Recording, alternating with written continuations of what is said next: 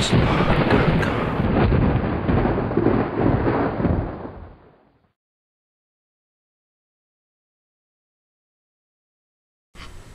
everyone, welcome back to the Ken's Log channel. Today we are going to do the tutorial on how to hook up your Sega Genesis 1, 2, or 3.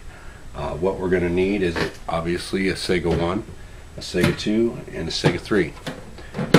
We also need a tester game. We're going to use Sonic 2.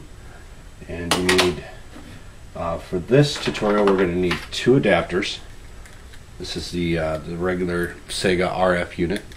And then we also need just a straight RF adapter. So what we're going to need is both the power adapters.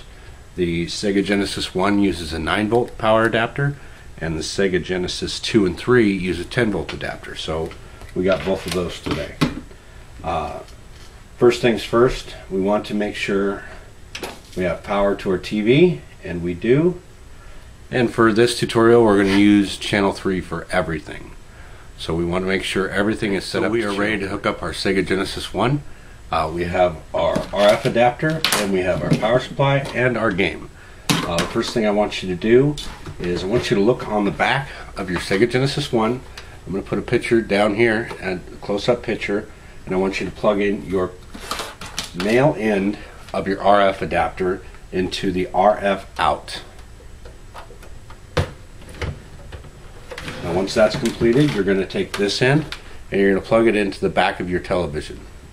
And I'll put a picture below to show you where to plug it in.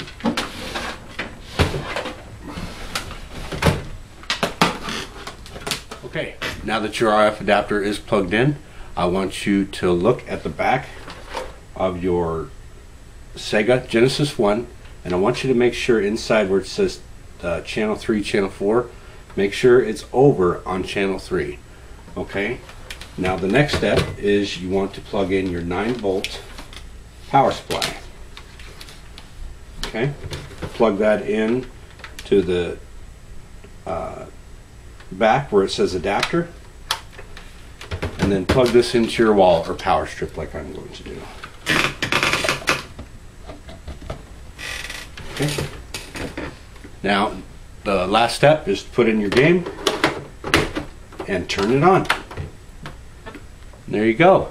That's how you hook up your Sega Genesis 1. Okay, so now we're going to do the Sega Genesis 2 and 3. These two models are exactly the same. They hook up exactly the same, and they use a 10-volt power supply, which we have, and also your regular RF unit that's made for Sega Genesis. The one thing I want you to make sure of on this RF unit, I'm going to put a picture up here, is to have this channel selector on channel 3. So we have everything marked up. So first step is plug in your power supply and plug it into the back of your Genesis 2 or 3 where it says adapter. Okay? Next step is let's go ahead and plug in the RF unit to the back or side of the unit, whichever one you're dealing with, and plug that in to the Sega Genesis 1, or excuse me, 2 or 3. Go ahead and plug that in there. And then, while making sure that your channel selector is on channel 3, let's plug this into the back of the TV. Okay, now that you have that plugged in, let's go ahead and put it in our game, make sure it works.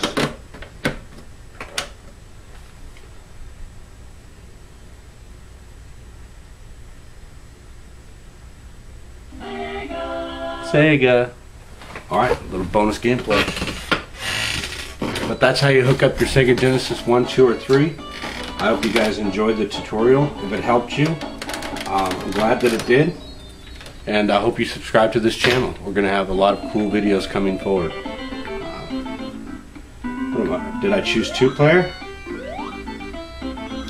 Oh, it's going on by itself. Sega.